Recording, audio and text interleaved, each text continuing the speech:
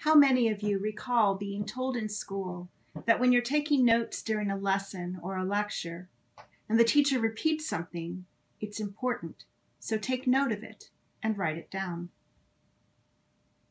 4 times in our gospel reading today, we hear Jesus refer to himself as the bread of life. Jesus said to them, "I am the bread of life." John 6:35. I am the bread that came down from heaven. John 6:41. I am the bread of life. John 6:48. I am the living bread that came down from heaven. John 6:51. Let's explore a little more about the bread he speaks of. In one of the commentaries I read earlier this week, the author, David Hull, references how in today's world bread is often served at meals as a starter or as a side. He goes on to indicate that those who might be watching their diets choose to forgo the bread. He states, "Therefore, when we hear that Jesus is the bread of life, we can too easily think in terms of a metaphor for something that is as optional as a dinner roll."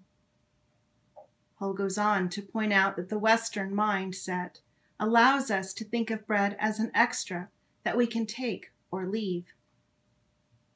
He then reminds us that in Jesus' time, utensils were not used, and that people ate with their hands and dipped the bread into the food as a way to bring the food from the dish to the mouth. This was actually the means by which someone partook of a meal. Bread, then, was not an extra to be chosen or omitted. It was how persons accessed the food that was placed before them. Hull identifies John's Gospel as being written for us to understand that life is the main course. The bread is how we are able to receive the main course. And thus we touch briefly on the mystery of the Incarnation. Jesus, human here on earth, yet divine, coming from heaven, being sent from God above.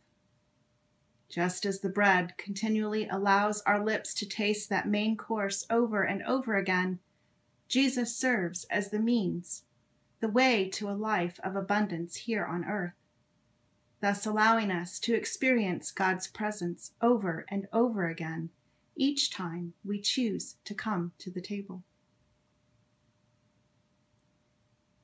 Several weeks ago, I attended a retreat where we thought about the reign of God and what it looked like within our own ministries. And even more so, what did it look like extended in the community outside our own church community? As a deacon, I am constantly called to look beyond our community walls, to be out in the world and to serve as a bridge, bringing each other's needs, gifts, and talents to a balance of service to one another. I thought about the many ministries with where I serve, and I thought about the people who by the grace of God become a part of what is experienced and shared. I thought deeply about what it truly means for one to serve as Christ's hands and feet in the world. I thought about what it means to be on the receiving end of being served. I even had an afterthought of what it might have been like to hear the complaining that Jesus heard that day when they questioned his divinity.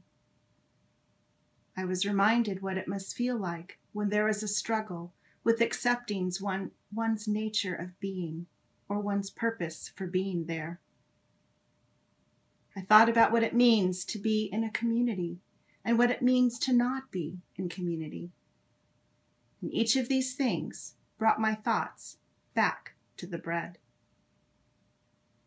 Bread is considered to be a staple food item, a common everyday food item that provides nourishment to our bodies.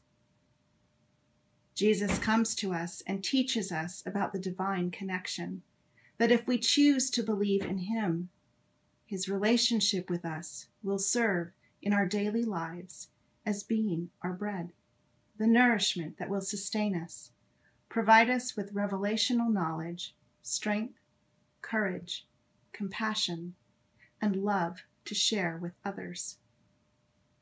This bread not only feeds the one that partakes of it, but it provides an everlasting gift, an energizing gift that is able to be passed from one to another as long as we choose to open our hearts and minds to share it.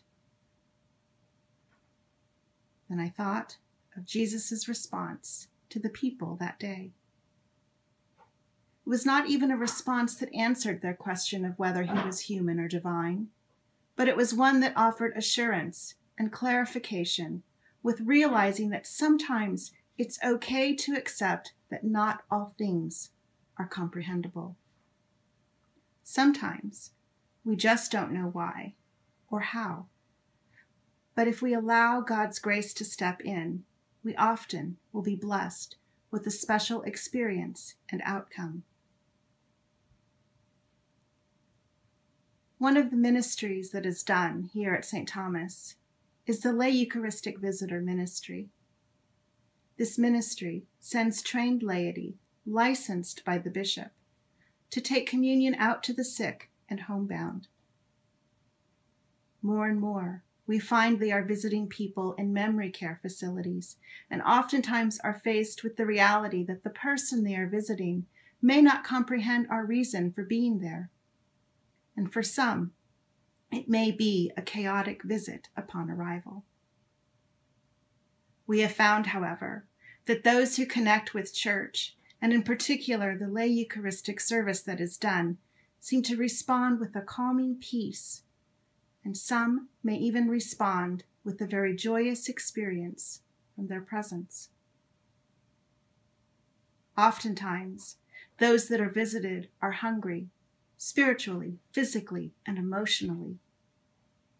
And so, to see the joy in their eyes and the smile on their faces, and to have them partake in the services as they are able, and may be moved to do so, is a transforming experience that each time, not only for those they visit, but also for the Lev doing the visitation.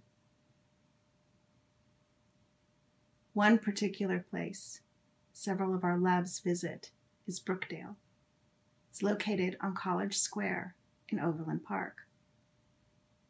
Dola and John McNown in particular have been visiting this community for the past 3 to 4 years, frequently before COVID. They are often joined by Beth Anderson, who provides her gift of music to enjoy during their visit.